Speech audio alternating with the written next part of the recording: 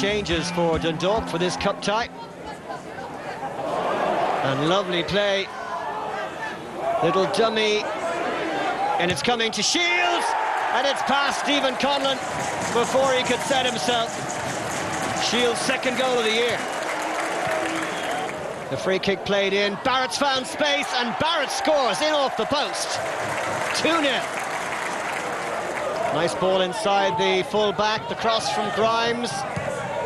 And in it goes. It's number 3 and it's Dean Shields.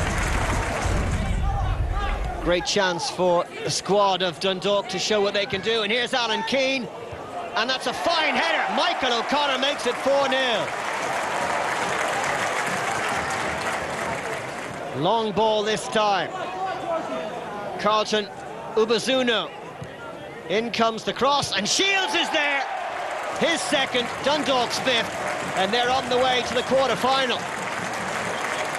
So here is confirmation on how the quarter-final draw looks. Shamrock Rovers will take on Cork City in an all-Premier Division clash. UCD will face the champions Dundalk at home. Wexford Youths will be playing Derry City, and St Pat's will be taking on Cove Ramblers.